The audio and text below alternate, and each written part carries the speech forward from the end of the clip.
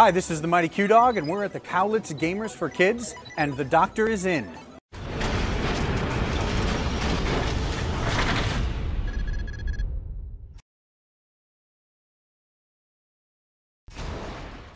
Bright and early on Saturday morning, I had to unload my car, set up my booth.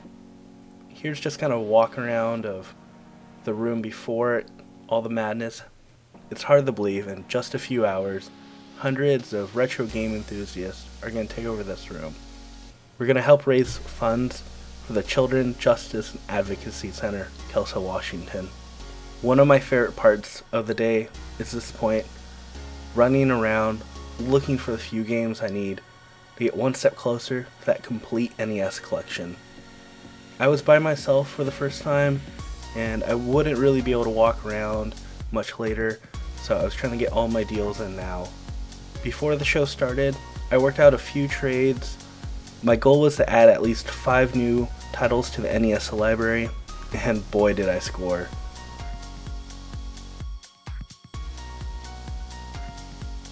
Good morning, everybody. Welcome to Cowlitz Gamers for Kids. My name is DJ Twitch. I will be your DJ and MC for the day. Let's go right here. Thanks early. Give me a break. Thank you all very much for coming. I ended up getting up really early for this event. I was too excited to sleep. This is the 3rd time I was going to the show, and I really enjoy seeing everyone. You start to see the same people at all these events.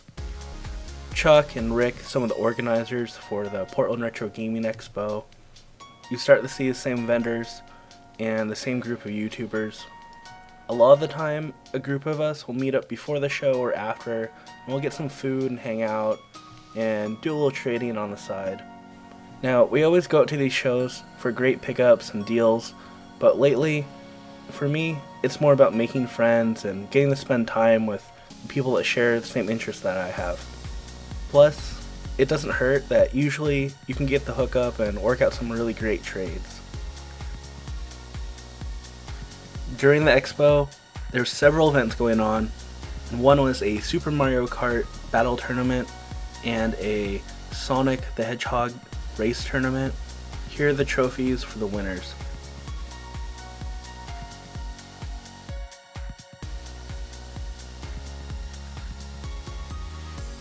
There was a little something for everyone, and there was even a little cosplay at the show.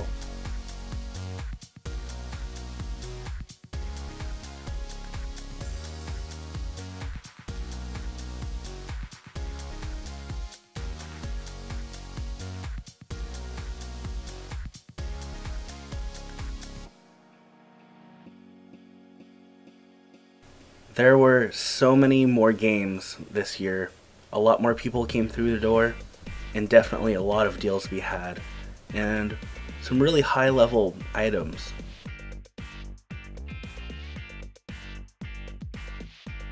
So look at all these awesome games that are here. Multiple copies of Mario RPG, Mega Man X, Mega Man X3, another Mega Man X. And now I'll show you what I managed to snag. Okay guys, here are my pickups. I think I did really well, especially for not being able to really leave my booth at all. A lot of people came up and traded with me, worked out some pretty amazing deals, and some huge trades. I was able to complete a loose set. I got Super Mario 3, it's Super Mario Advance 4, and Super Mario Advance 1.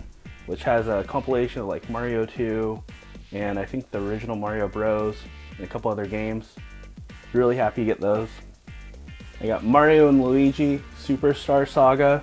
Has more of that Mario RPG turn-based combat. I'm just now getting into the Mario and Luigi franchise, and I'm really looking forward to playing some of the games.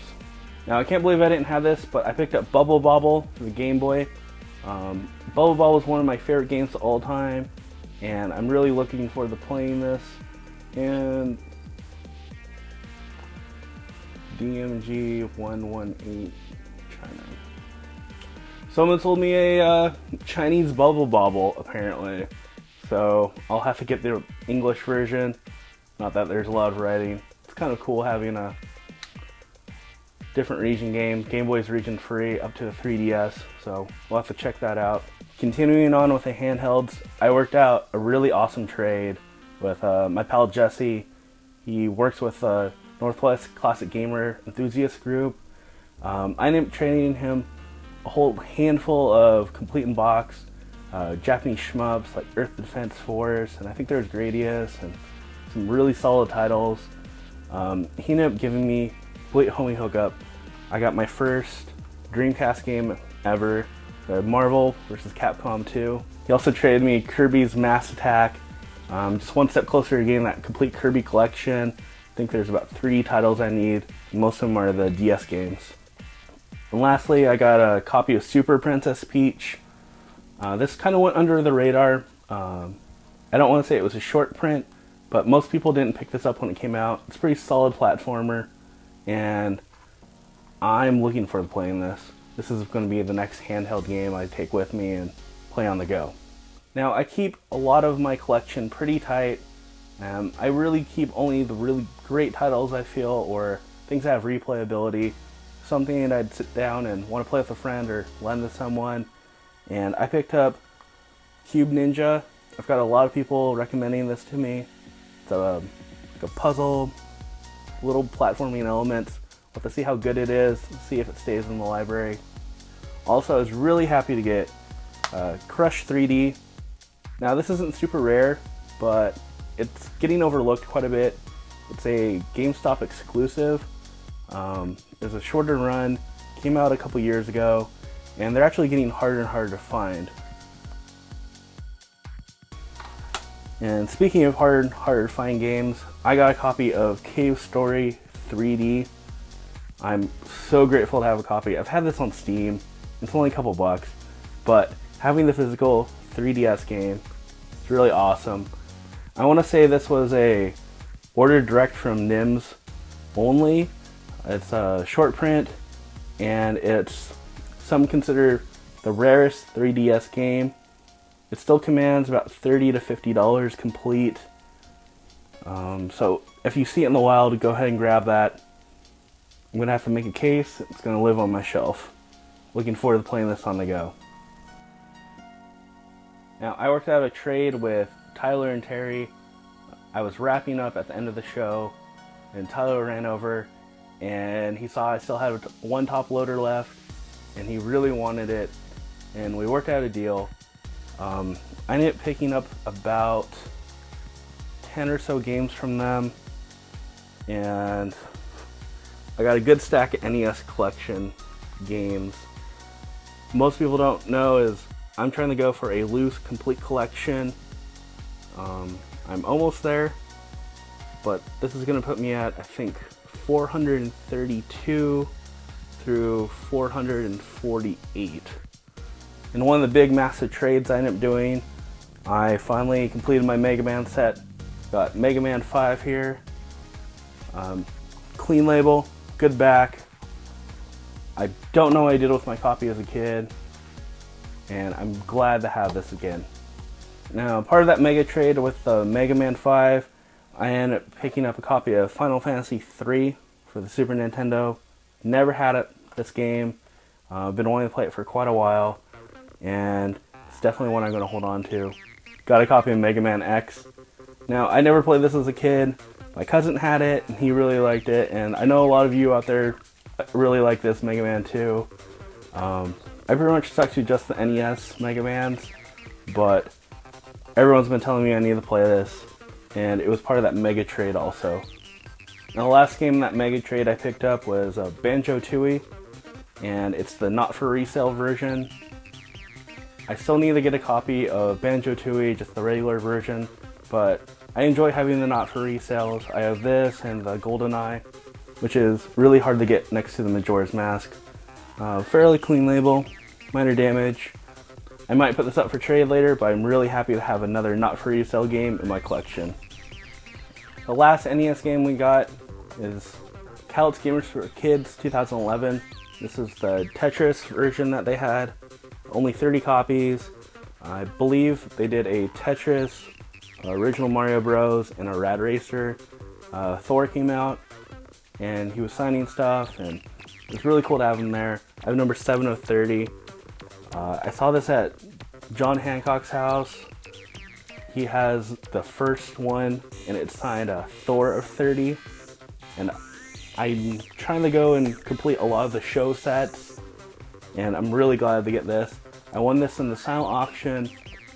I donated $40 for it, and it's going to go along pretty good with all the other Tetris exclusives and memorabilia. Next, I got a pair of AV cables. Actually needed these. We busted out the Sega Genesis, and I didn't have the cables. And actually finding an original set of Model 2 Genesis cables is getting harder and harder to get. Chuck gave me a really great deal on this, so I'm looking forward to playing some Sega titles in the near future. This is amazing. I secured a copy of Spot Goes to Hollywood.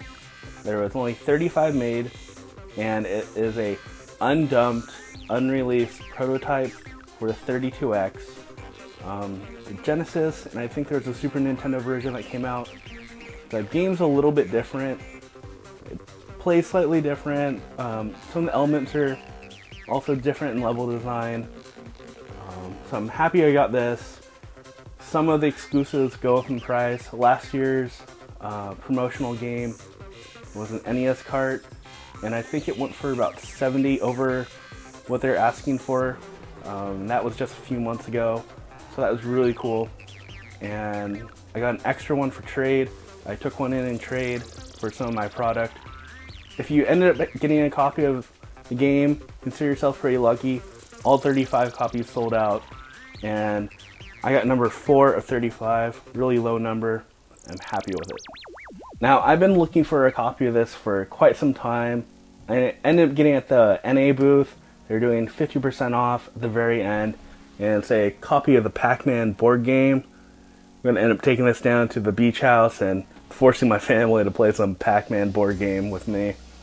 Now, my big item was right when the show opened. I kind of had a deal worked out for a lot of my product, and I ended up getting another copy of the Pikachu 3D XL, and I'm really happy with it.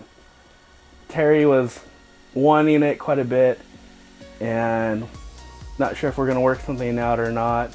He keeps texting me, but the original plan is I am going to take this, and the original plan, I don't know if it still is, but this is going to be one of the prizes for my next subscriber contest. Well guys, I am getting a ton of pickups. I had a really great time. A lot of you came out, said hi, worked out a lot of trades. I had such a good time. Raised over $8,000 for charity. I think it was the largest Cowlitz Gamers for Kids yet. And I'm definitely looking forward to attending next year. And if you're in the area next year, you should definitely too. As always, I'm Dr. Nintendo. Thanks for watching.